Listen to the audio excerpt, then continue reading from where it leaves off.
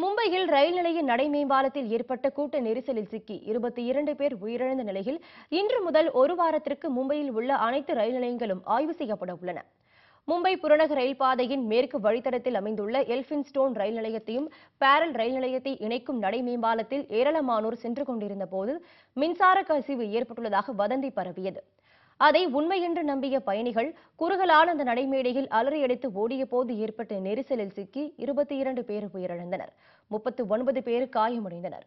காயமடைந்து சிகிச்சை பெற்று வருபவர்களை மருத்துவமனையில் முதலமைச்சர் தேவேந்திர பட்னாவிஸ் பார்வையிட்டார்.